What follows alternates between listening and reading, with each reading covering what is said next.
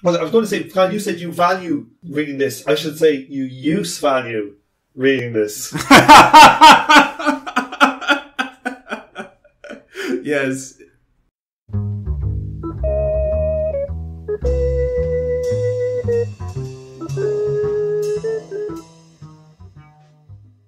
Hello and welcome to the 132nd episode of From Alpha to Omega.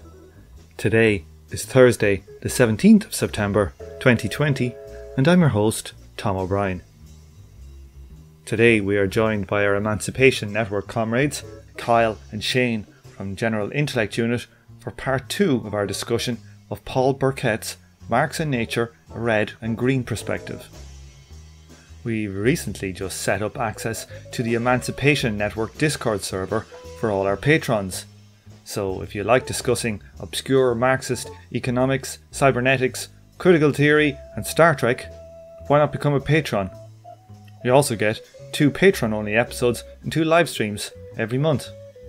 Anyways, enough of that grifting, let's rejoin the discussion. This chapter also kind of emphasizes again this like separation and plunder thing. Like this is a theme that is going all the way through. It's going all the way through Marx, right? That like it's the separation of people from their natural conditions of subsistence, and then those natural conditions appear as an alien force that is recombined with people via capital. So the only time you ever see a tree is when it's in the fucking lumber yard being chopped up by you, right? And then that thing is externalized as something to be plundered because you've been separated from it. And this is such an important point. This point about the alienation of humanity from nature under capitalism is so important because it explains why we are faced with the ecological crises that we see today and feel utterly helpless to address them. Because we see like nature under the system of private property, production of under private property, under the capitalist system, it appears as something alien to us. And the most basic and obvious facts that are taught to school children in terms of what we must do in order to survive as a species, we can understand them intellectually. But when we confront nature and say, well, how are we going to change our relationship to it? We feel completely powerless because the alien system of capitalism is operating according to its own logic, and it is coordinating our lives in a material level so that we may have the comprehension of what we need to do, but we feel like, the world around us is something that we cannot connect to and grasp and change because of this use value, exchange value distinction, which creates an alienated relationship between humanity and nature. Absolutely. Also, the productive labourers have been stripped of their productive relationship to the land. Yes. So, that idea of people having cattle on the commons is gone. The idea, although there's still a commons, well, there was until 20 years ago in Athlone where I lived, there was a commons where people living in the town could actually buy cattle and put them on and feed them there. That idea is that's totally gone now. And also the relationship. So if you're working on your small plot of land, and you need to keep that land.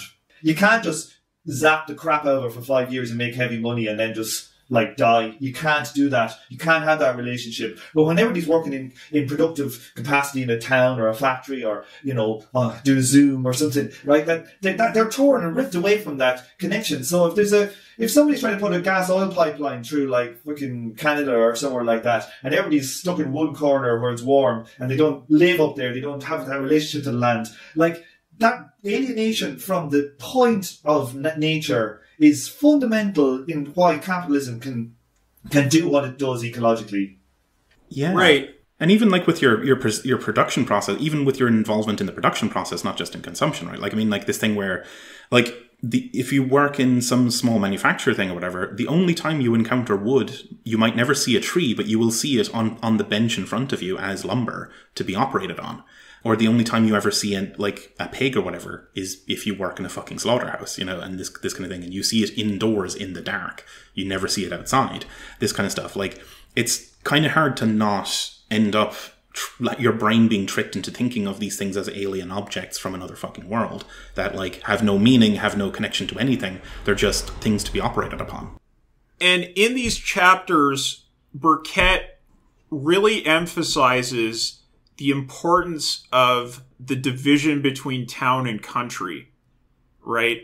And capitalism produces this division, right? That's the origins of capitalism, actually, is people being moved off the land, off of a direct relationship to nature, and operating in a way that is mediated through capital by becoming wage laborers in the towns, right? Like, you see this whenever a third world country or a country in the global south, underdeveloped country, quote unquote, is capitalized, whenever it becomes a capitalist country, the first thing that has to happen is that the peasantry have to be moved off the land, right? And, you know, we see that with, you know, communism in the 20th century too, right? Like, you know, in Russia or whatever, any of these countries where they had peasant-based communism, is you got to move the peasants off the land and into the cities because they're mimicking the same kind of production process that capitalism does. And, you know, that is why, like, we are alienated from the means of production as workers, including nature in general, right? Like, we're literally spaced in our daily existence away from nature in such a way that we could actually just change our relationship to it. The closest I get to nature most days is that from the back room of my apartment, I can look out onto a car park and there's an abandoned car there that is swarming with mold and fungus. And that's all the nature I can fucking see from the window. Only in Scotland. Only in Scotland. Yeah. But like, there's something like, just, you know, I'm down the country now, I'm in my parents' house or whatever, and it's like, just to the level of which this alienation gets to me, like my neighbour, she's got Alzheimer's and she's in the home, so the house beside my neighbour's, beside our house, is kind of, it's empty.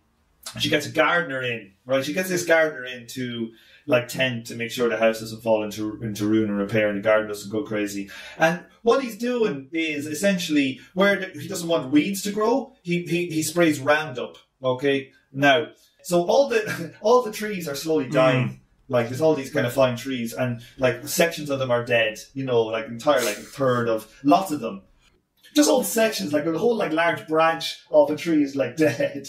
Like, and there's, like, 10 or 20 of these, and it's, like, open bare soil, okay? And where he's spraying a Roundup, instead of, like, throwing, even, like, just throw fucking grass seeds or wildflowers or something, it's, like, it's more efficient to spray Roundup. So basically they're just like killing the soil. My mother, who's a big gardener, like, and she's all, I'll attract the butterflies, I'll attract this. And what she does as well is she goes around with salt and washing powder and throws it to stop, like, weeds growing. So it's basically like poisoning your soil. And then over here being organic. It's just like people have this very messed up idea about bare soil, grass. It's just, even people who are into nature, it's so deeply embedded. Yeah, well, and this is Marx's point, right? That it's not like if you live in the country, you aren't alienated.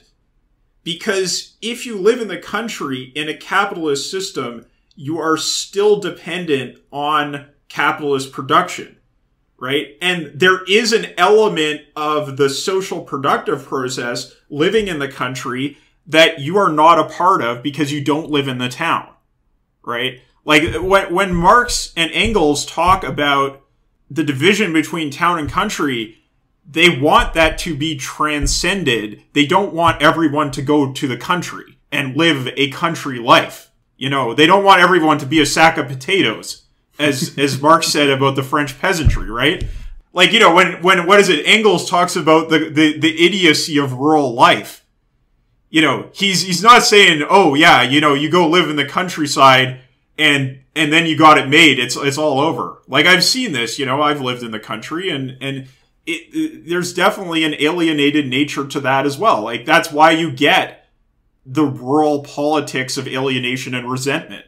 It's because the social being is divided and alienated from itself. Yeah, you're still going to be disciplined by that, regardless of kind of where you end up. Or even if you go way out into the sticks, it's going to catch up to you, as Burkett does describe, right? The kind of like consolidation and spreading dynamic of capitalism, where it like roots into the ground in one place and hyper-urbanizes and then spreads elsewhere and repeats the process over and over.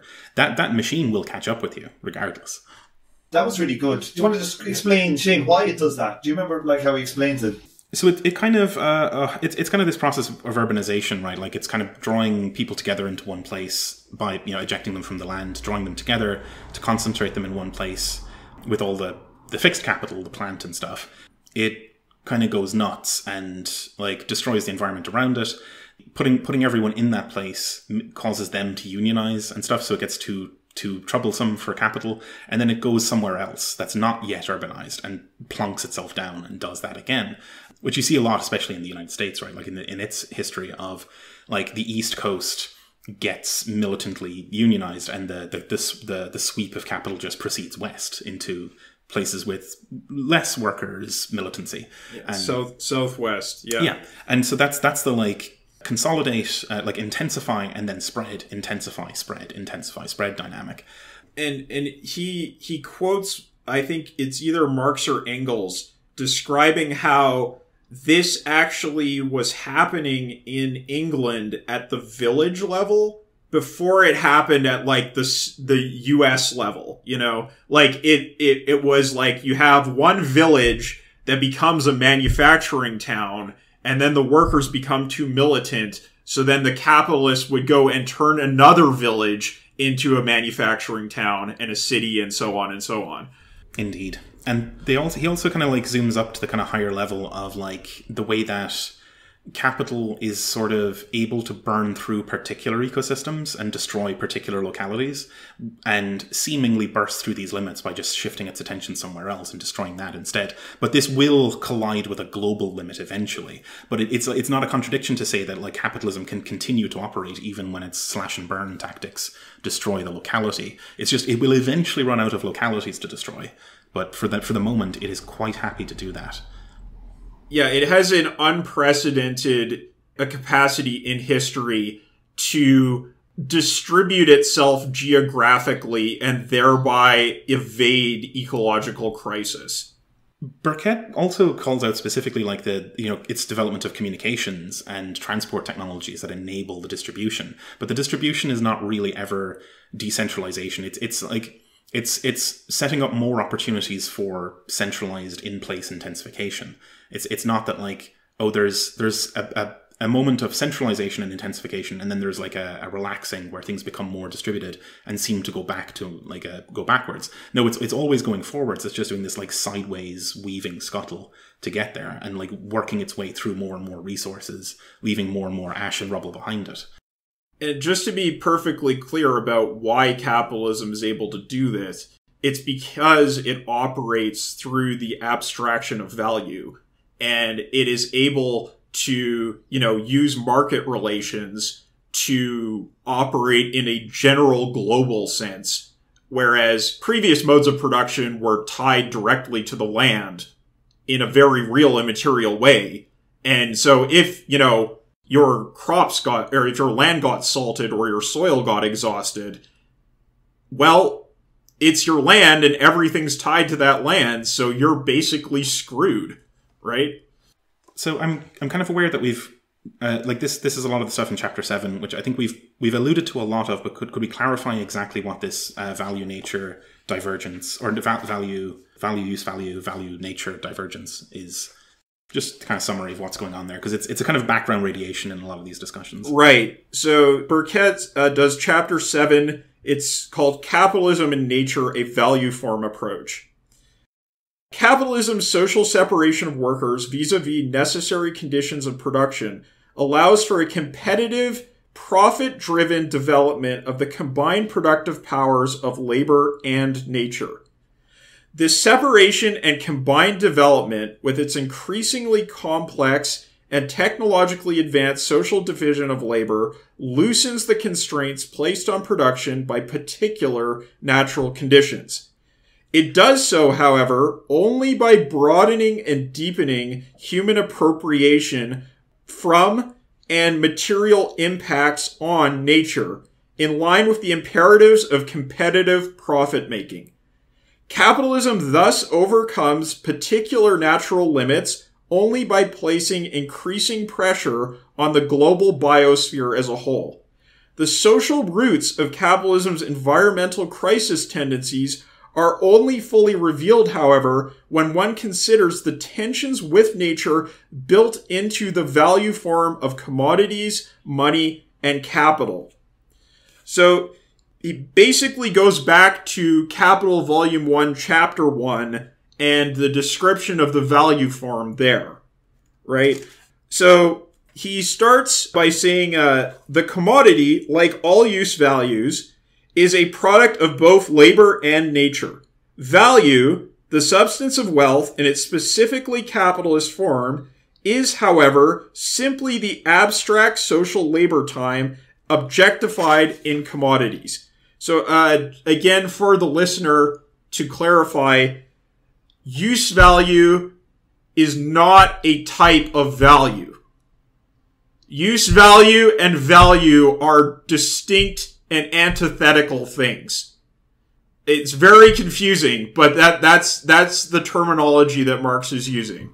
Right. So the use value is the utility, like the sensuous, real kind of usefulness of a thing.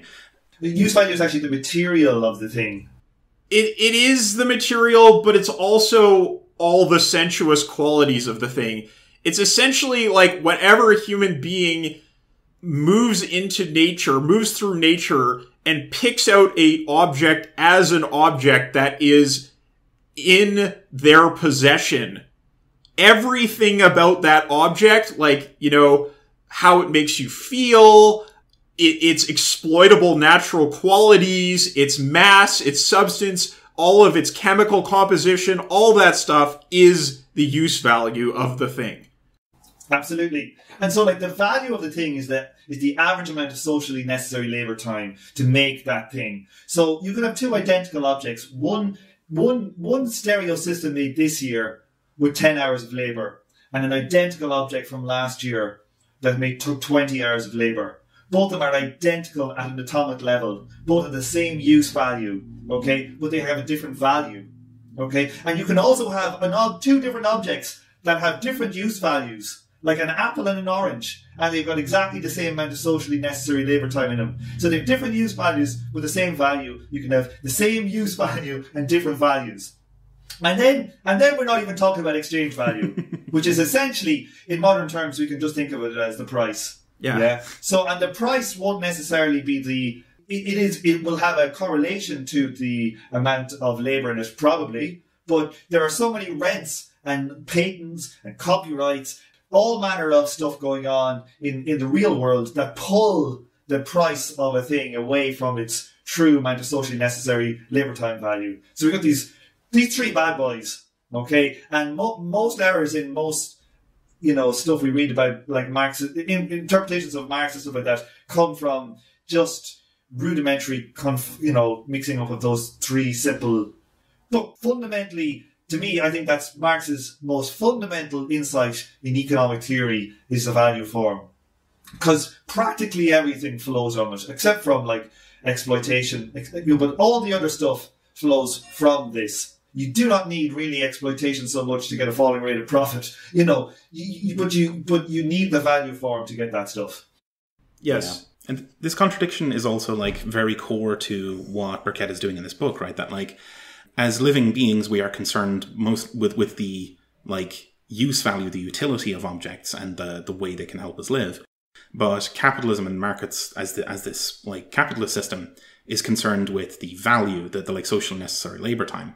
And this is this is the half-blind accounting, where the only thing that's accounted for is this metric of human labor time expended on things, but not the actual usefulness or the like anti-usefulness of things, like where toxic waste is anti-useful.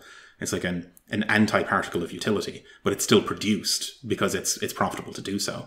And this fundamental divergence is the divergence of capitalism from its natural basis. It's not the divergence of humanity from nature. It's that capital orchestrates a divergence between the social system that humans are organized under versus the like material natural substrate on which it's based. So it's not really humans that are in the driving seat here for this thing. It's the like that thing that Moore was going on about with the like Anthropocene sort of stuff. It's like, well, it's not Anthropos that's doing this. It's Capitalos is the thing that's doing this.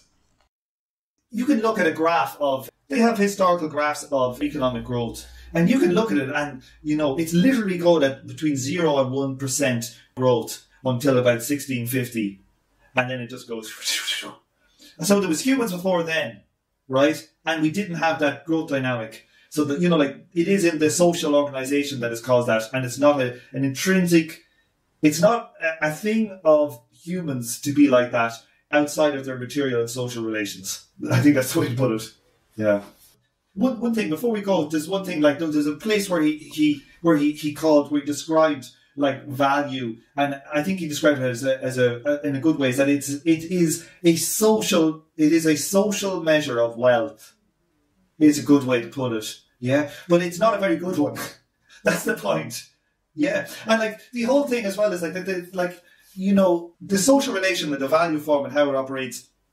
It means that not only is everything like, you know, we only value commodities essentially, but the social relations actually determine what the commodities are. I think like that he touches on this a bit, but I think it's very important. Like, you know, I can't, I'm living in the say countryside here now with parents. I can't like go cycling around some of the busy roads here. Like, capitalism doesn't give me that. There's loads of things I would like to be able to buy. I'd love to be able to buy clean air or like fucking, you know, there's loads of stuff that capital cannot give you. It literally, the social relations will prevent from being a thing. Like, more free time is what we all want more. Who the fuck wants to be working more? Capitalism can't offer us that on a systemic level. So, like, it's a goddamn shitty measure of wealth.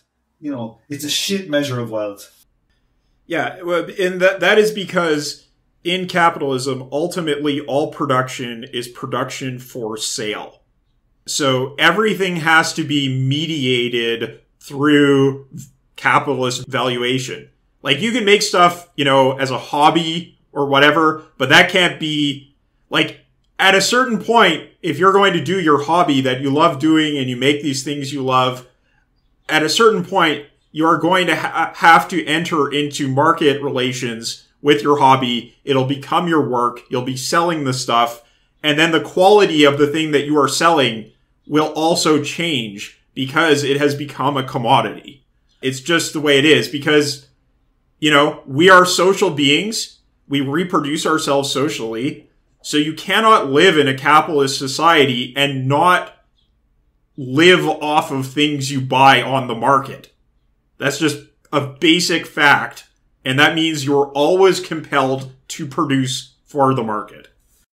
Yeah, and it's also it's the same for the production side as well. Like, you can, like, I mean, there's this niche sort of artisan whatever stuff, but it's always going to be this niche kind of elite consumption stuff because you can make your hand woven baskets or whatever, but you're up against fucking everyone else that's making commodity baskets, and it's a losing game every time unless you have some bizarre pitch that's like, oh, these are like, this is why so much of that like artisanal crap is like, they put so much into the marketing of it because that's the only thing that can really sell, because ultimately it's the same basket as everything else is, and trying to make a living off of doing that isn't going to work out in the long run, really. Right. Like the arts and crafts movement is essentially trying to ignore these basic social facts that we are laying out here and just pretending they're not there, and through like force of will saying, oh no, but we're going to make use values for use values' sake. They only exist on the surplus of the bourgeois. Yeah, that's right. Okay, so I just want to, skim through the basic points that Burkett is bringing up in this chapter. Sorry, apologies to both Moore and Burkett for that, because I know they don't get along. So, all right. So quantitatively, capitalism only ascribes value to nature insofar as its appropriation requires commodity-producing labor, even though nature's contribution to production and to human life more generally is not materially reducible to this labor of appropriation. So, Tom, you already brought this point up.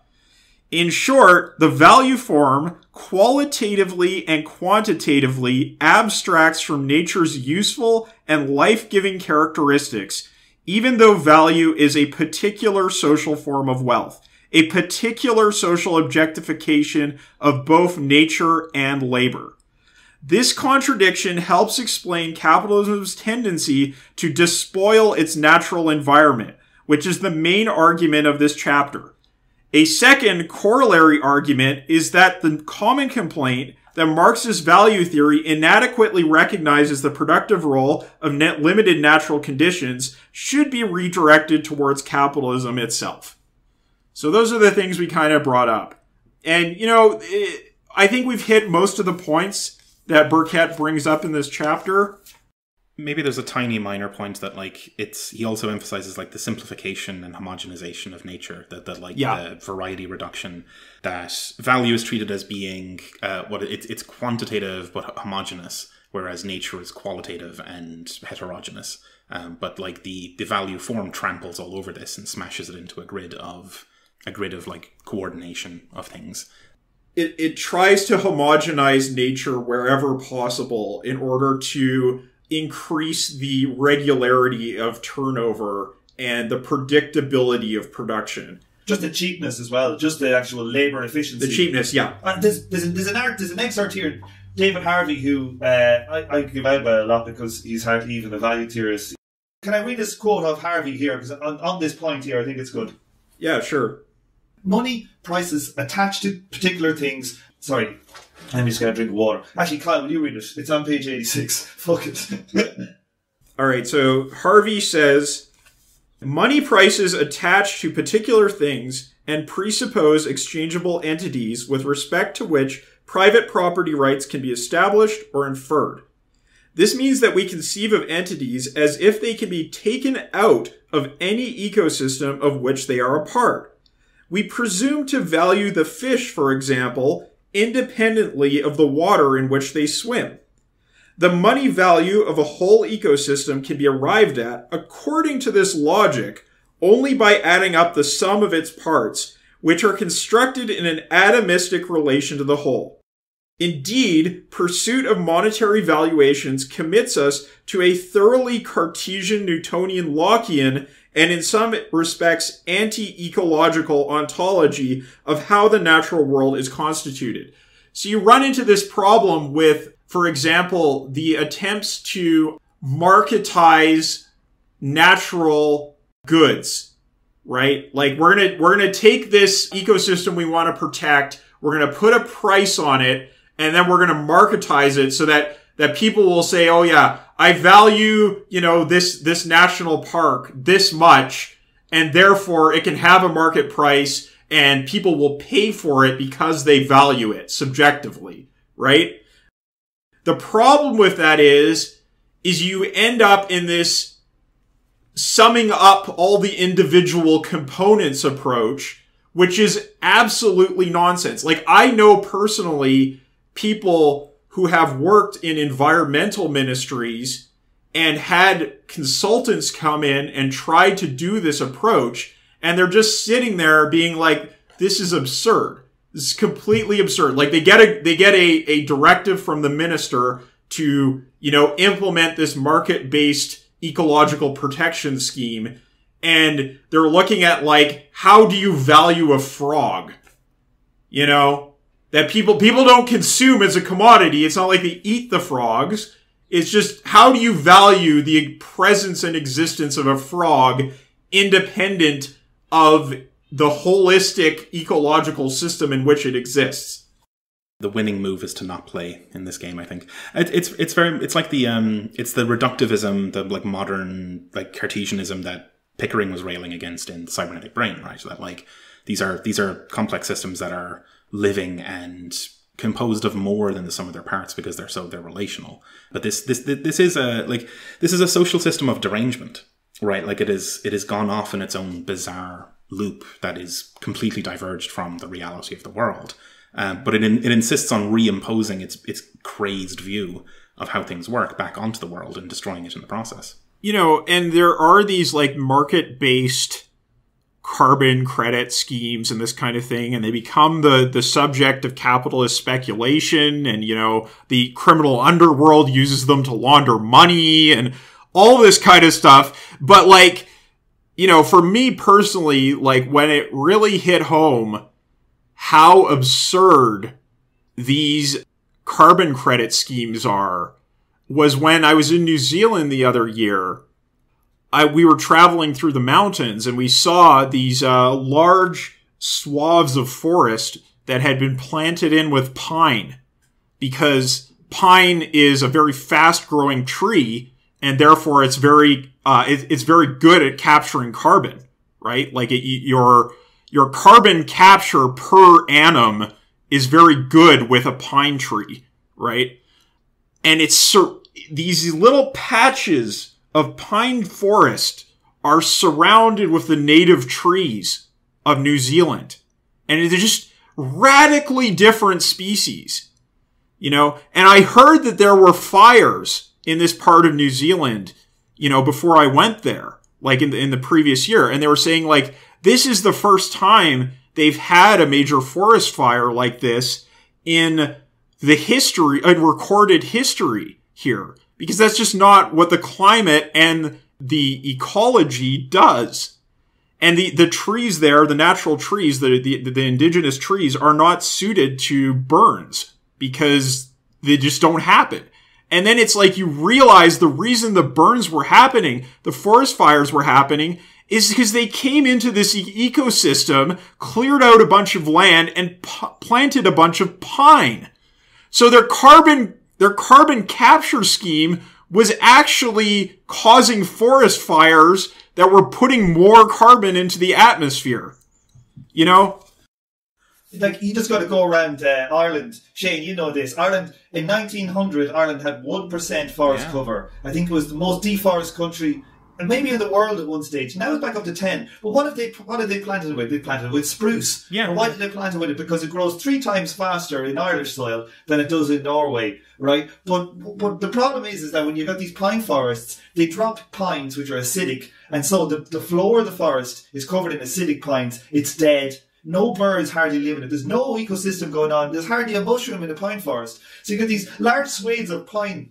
It's just like killing things. And I'm sure that's why they went on fire, because it's like, there's basically tinder on the ground, the dry tinder that would have been like in a wet environment. You can't, it's just impossible to understand how badly these things are even run on their own logic. In the European Union, they had to set the price of the carbon. And so they had to set up all the infrastructure, and then they had to make the political decision, what price are we going to set it at? And the ecologists or whatever were saying like, well, it needs to be set at like €50 a carbon ton or something. And the politicians went, oh, that would affect production too much. So they said, oh, we'll set it at like 10.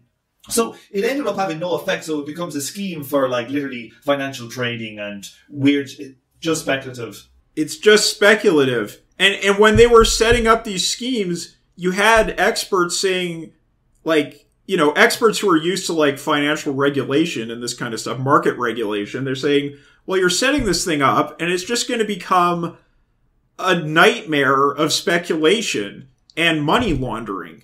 And they're saying, no, like, this is for good. We're doing this for like pro-social reasons. We're setting up these carbon credits. People are going to do it because of their conscience. No, of course not. The value form is determinative in the final instance here. Yeah, like, and the other thing about, like, I've seen some stuff of, what you're talking about there. They had some people, like, in the rainforest in Brazil or something up, like, with measuring the amount of CO2 that's going in and how much oxygen is coming out, and they're going, oh, yeah, like, now we can put a strict measure and we can make a value price on this stuff. But the problem with all that rubbish is, right, what happens if it's more profitable to cut down the forest and fucking grow cattle? Should you do it? It gets, like, you're giving into the logic straight away. Because, like, it must be happening for some reason that these forests you can plunder the virgin forest, you can sell that oak, or not oak, but like teak and like these expensive hardwoods, and then you can put cattle on it, ranch it, and make money every single year when the earth burns.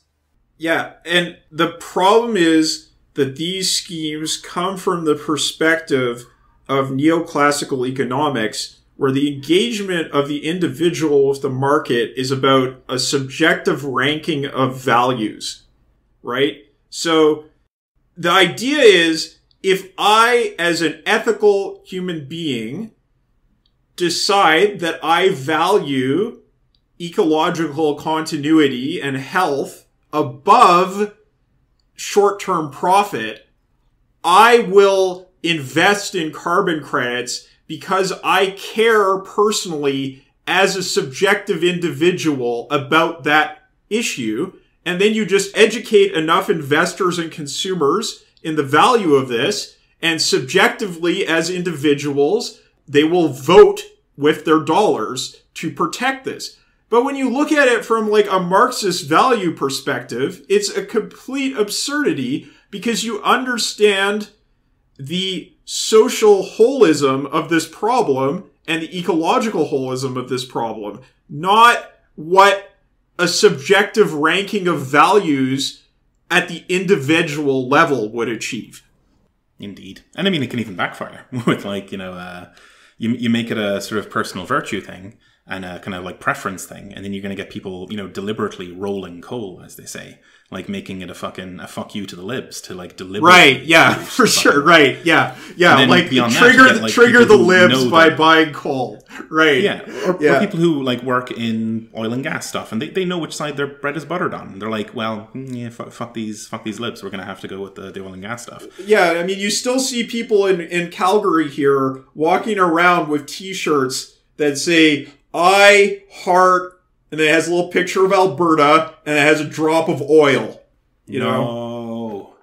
Oh my God. This was a propaganda campaign that was rolled out by the oil and gas industry here, and it really took at the popular level. And people they have it on their bumper stickers, they have it on their T-shirts, their hats.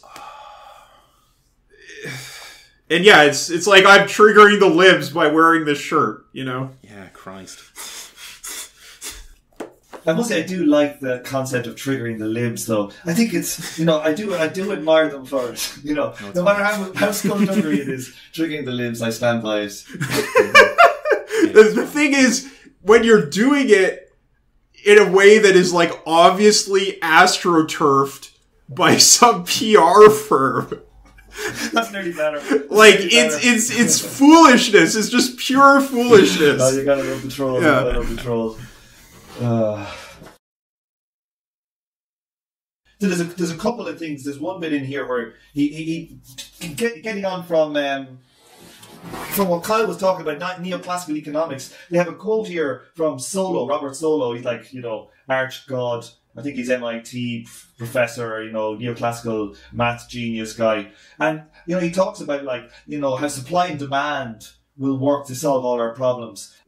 He goes, as the Earth's supply of particular natural resources near exhaustion, and as natural resources become more and more valuable, the motive to economise those natural resources should become as strong as the motive to economise labour. The productivity of natural resources should rise faster than now. It is hard to imagine otherwise. And he goes blah, blah, blah, blah, blah. But your mind goes through and breaks down most of these arguments. It's like, what happens when say for example, let's take white rhinos or something, right? They were hunted for their horn.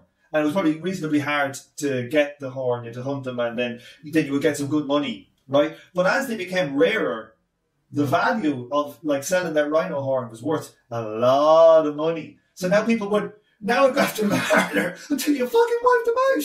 That's the logic. From a lot of, the logic is actually not you get to a place where they're more expensive, is that they get more expensive and then you go all out, you destroy the thing and you get it all. That's the actual logic. Till you get to a point of where there's 20 left, and then if they're the wrong species, if they don't have the, the reproductive rate for you to come back from the brink, then they're done. There's the logic of whale oil and all that kind of stuff. The logic is hunt to practical extinction. That is the logic. I think the logic for capital when it comes in a system-wide it'll be kind of similar, although I don't think you can get all the way to extinction, but it'll get close enough. I think it'll continue to ruin shit pretty badly, and like I could certainly imagine like this ever decrease, because like I think the author here puts a lot of emphasis on like the progressive degradation of living conditions. I could certainly imagine capital continuing to operate in its psychotic way as things just continue to get worse and worse. And you end up with like what remains of humanity living in fucking underground bunkers, and they're like, well, hey, at least we're not dead or whatever. And it keeps getting worse and worse and worse, while whatever's left of the like stock market just keeps happening, and keeps going nuts. But Shane, that's where the dialectic kicks in. That's the dialectic. That's the systemic logic. I do think that's the dialectic kicks in before we get there. That's my own personal. There's one other bit here, but there's one bit here. I think he does talk excellently about the value form and all that, but when he tries to touch on like thermodynamics slightly and brings it into a Marxist point of view, to me this is like actually he gets stuff wrong here. There's a bit on page 103, okay, where he quotes Elmer Altvater. He says, in the creation of value, it is in fact only labour that is able to create value and surplus value. From the standpoint of the energy cycle, labour, i.e. the worker, is brought to put more energy, brains, muscle, heart and hand, into the process than he in the end gets out of it in the form of energy and matter. The surplus goes to the capitalist in the form of surplus value. Well, that's just wrong. Right? So think about this, right? Like, say I'm employed to teach some kids, okay? And I'm employed for one day, I teach, and I get paid what are the teachers, right? They're probably getting €200 a day to teach, okay? Right? I put a certain amount of energy. How much food, for example, do I need to teach that day? X grams of pasta or whatever. But with that €200, I can buy probably 100 kilos of goddamn pasta. That you can put in less energy and get more energy out monetarily. So that way of trying to put thermodynamics into value theory, that is a total error. That does not make any sense. From a value point of view, there's a surplus, but from an energy point of view, there may be a deficit. So even though there's a surplus, a value surplus, say, there'll be a deficit. So I think even Burkett falls prey to trying to misapply value theory. Yeah, definitely, right. Yeah, that one's pretty weird, right? Like, I guess we'll probably have to read the fuck is that Beale book, The Entropy of Capitalism. I think there's maybe a better thermodynamics thing in there. But yeah, this thing of like, you could certainly think of like at the very highest level of like the kind of thermodynamics of the Earth system itself, right? That like everything is ultimately energy received from the sun, and it's an open system that receives new energy every day. And any given organism is also an open system. But so there's I don't know. A lot of people misunderstand the thermodynamic stuff as being about closed systems. Like that quote about closed systems kind of coming to equilibrium, but there's no reason for an open system to do that. It could be surplus deficits all over the fucking place. There's no reason for that to balance out that way. Do you get more energy out of podcasting? Definitely than you put in? No, I don't think so. No. It's a tiring exercise. I'm usually kind of wiped out the day after a medium session. Do you want to give us like a kind of quick rundown of like the whistle-stop tour of concepts in part 3, and then I guess we can just kind of crawl through the final chapter. So in part 3, we're mainly concerned with communism, but the first chapter, 11, is the nature and historical progressivity of capitalism. So this chapter is describing why Marx thought capitalism was progressive and how he thought it was progressive, right? Because, there's this claim, Burkett lays it out here. He says, perhaps the most common ecological criticism of Marx is that in applauding capitalism's development of the productive forces as a precondition of communism, he succumbs to a Promethean or productivist conception of history. Prometheanism, firmly rooted in the Enlightenment tradition, says that human progress hinges on the subjugation of nature to human purposes. Human development thus involves a struggle between people and nature in which people come out on top.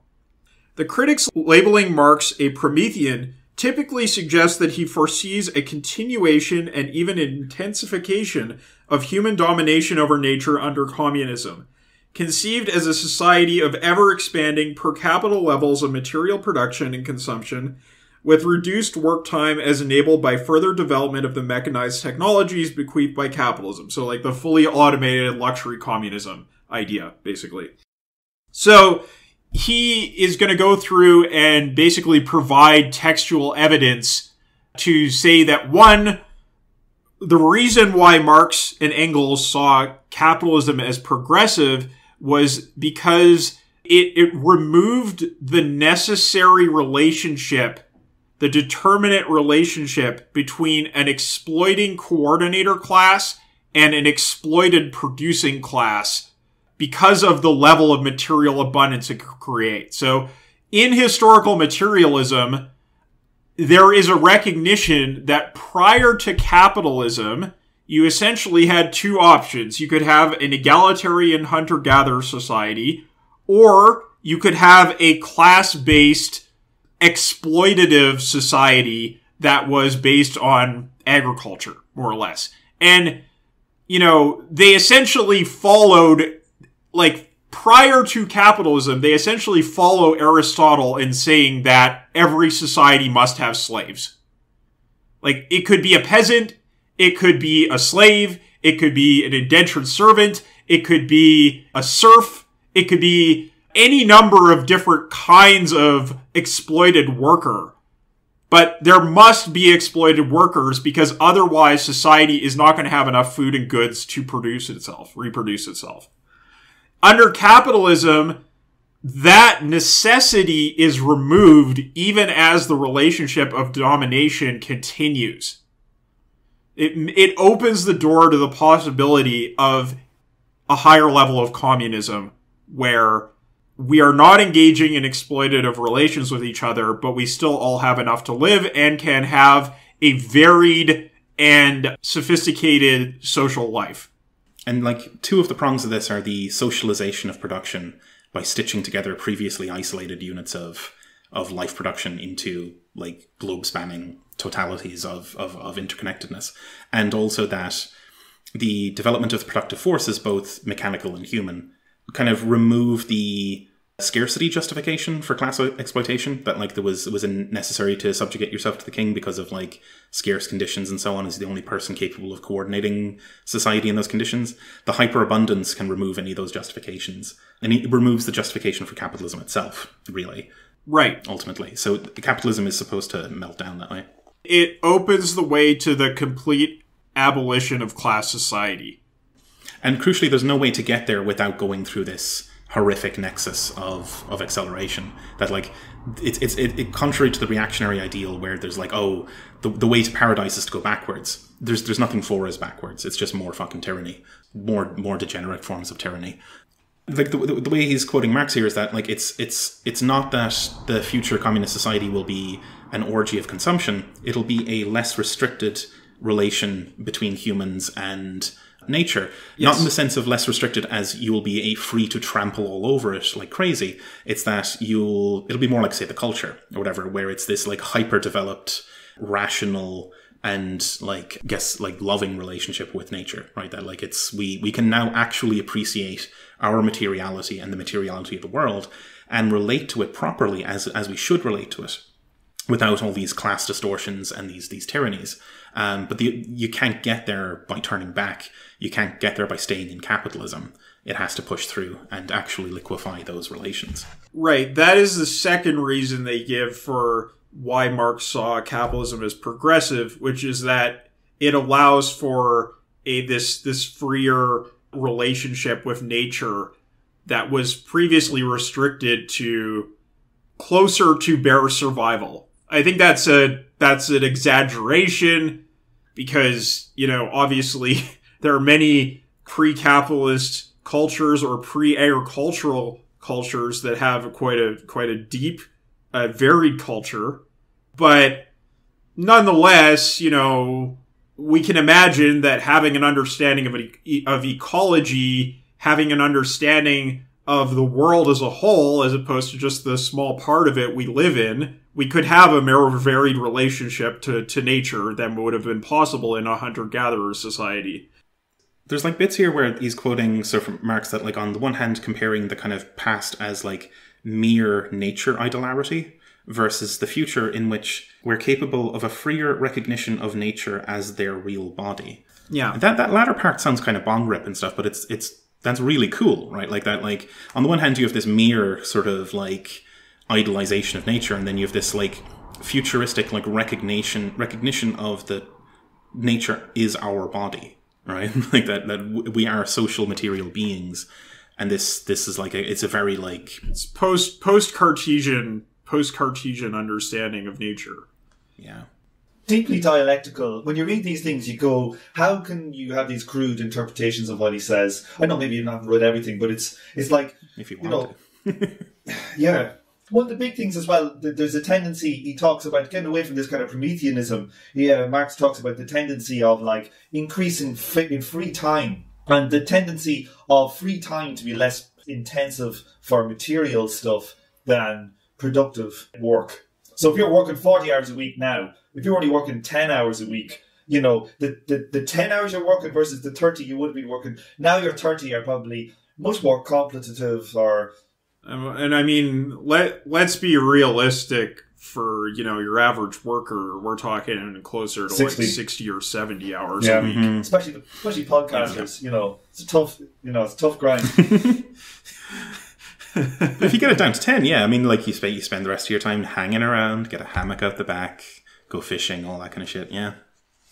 But it's weird, like I know like we're commies, but you know, like when I look back at when was I happiest in my life, you know, I would say when I was in college, you know, and I was broke, right? And you had like people you were hanging around with, you were broke all the time, but like the stimulation that you had, or just the general camaraderie and the communal living that you have when you're in college, either in a dormitory or with a house with your friends or someone who you choose. Like this idea that consumption, that when we would have a communist society, people would be going like an orgy of consumption. It seems counterintuitive to me.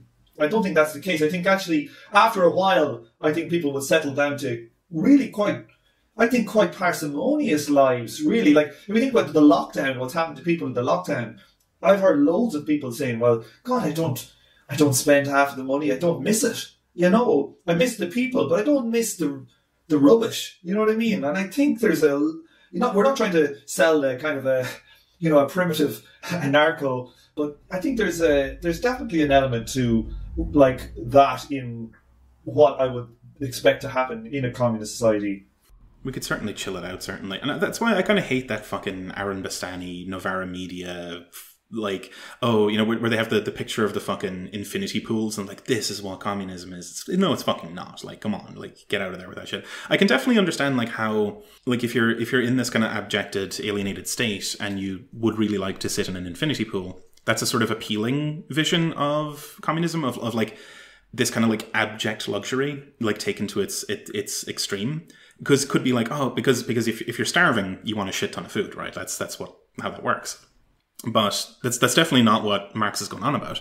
It's not like a feasible or like sensible relation to nature in the slightest. We should be thinking more in terms of like cooling our shit down, in terms of consumption as communism, rather than like ramping it up so that, oh, everyone's going to have an infinity pool. Imagine just like a completely flat fucking desert of concrete, you know, with suburbia but with infinity pools. Yeah. But also suburbia is everything. Like everything is fucking paved flat to make suburbias. And that's nature is obliterated completely. That seems to be where that stuff's going, and it's fucking horrible, you know. It's petty bourgeois communism. Communism for people who like changing the furniture every 3 years. They like all the tacky shit that the fucking bougies do, yeah.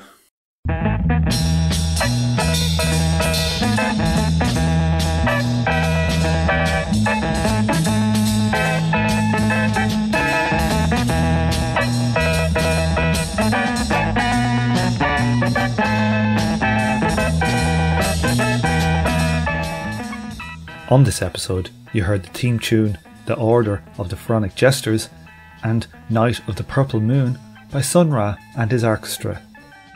Thank you for listening, and please join me for the next episode of From Alpha to Omega. This show is a member of the Emancipation Network, a Marxist podcast and research collective. Make sure to check out our network sister podcasts, General Intellect Unit, Jumpsuit Utopia, Mortal Science, and Swampside Chats.